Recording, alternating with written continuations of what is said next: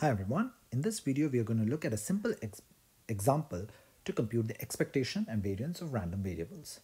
So let us look at the problem that we are going to study here. Let x1 and x2 be two independent random variables with means 2 and 3 respectively. Let the variance of x1 and x2 be 5 and 4 respectively. We are considering a new random variable y which is given as x1 plus x2. Now mean and expectation mean the same thing, so we are going to first find the expectation or mean of y. That's the first question. Now to find the expectation of y, we can write it in this form. That is, expectation of y equals expectation of x1 plus x2. We're just substituting y equals x1 plus x2. Now expectation can pass through a summation, so this will be simplified to expectation of x1 plus expectation of x2, and we will just substitute the values of expectation of x1, which is 2, and expectation of x2, which is 3, to get 2 plus 3, which is 5. Now this is fairly straightforward and simple. Now the second question is how to find the variance of y. This is slightly more challenging, and we will begin with from first principles. Now variance of y is given by this form. Is expectation of y square minus expectation square of y. Now expectation of y came out to be 5, which we just saw. So e square y is going to evaluate to 5 square, which is 25. So we can write this as e of y square minus 25. So the next task will be to find out expectation of y square. So to do that, we'll just expand expectation of y square. So we'll first substitute expectation of y square with basically x1 plus x2 square minus 25. Okay, now x1 plus x2 whole square will evaluate to x1 square plus x2 square plus 2x1 x2 minus 25.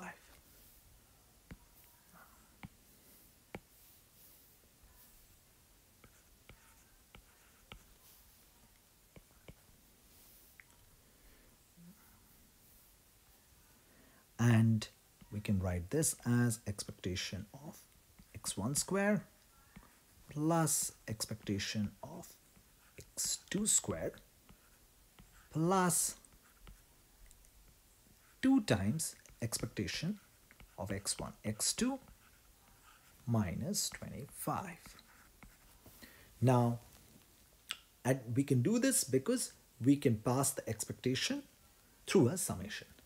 Now at this stage we have to compute these various things, that is expectation of x1 square plus expectation of x2 square and plus 2 times expectation of x1 x2. Note that the 2 came out of the expectation because 2 is a constant, and we only take expectation of random variables. An expectation of a constant is the constant itself. Now how can we find expectation of x1 square? To do that, what we have to recall, and I'm going to write here, is variance of x1 can be written as expectation of x1 square minus expectation square of x1. Now if we go back to the question, we will see that the variance of x1 and x2 is given as 5 and 4 respectively. So variance of x1 is given as 5, and we know that the expectation of x1 is 2 from the question itself. So this is going to be x1 square minus 2 square, which is going to be 4. So by transposing, we will get expectation of x1 square as 9. Okay, now following the same logic, we will get variance of x2 equals to expectation of x2 square minus expectation square of x2. Now variance of x2 is given as 4 and its mean is given as 3. So this will be 4 equals expectation of x2 square minus 3 square. This will evaluate to 13. So expectation of x2 square will evaluate to 13. Okay, this is gotten by using these 4 values that are given up there. Okay, so now we can come back to our original problem, which is variance of y. Now we can substitute the values of expectation of x1 square and x2 square, which is 9 and 13. And we'll have 2 times expectation of x1 and x2, which we'll still have to compute. And there is minus 25. Okay, so how do we compute expectation of x1 and x2? Now let's go back to the question here. The question says that these are independent random variables.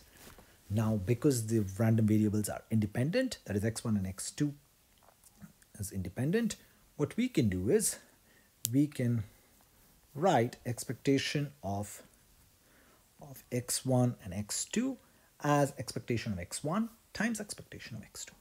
So 9 plus 13 plus 2 times expectation of x1 times expectation of x2. This is because the random variables are independent.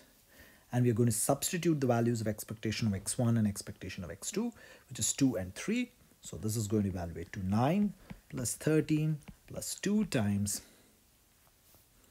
2 times 3 minus 25, which will be 9 plus 13, 4 plus 12 minus 25. Okay, and with that we'll get the answer as 9. So the variance of y will evaluate to 9 in this case. With this, I'll conclude this video. Hope this video helps you understand how to compute the expectation and variance of random variables. Thank you for watching.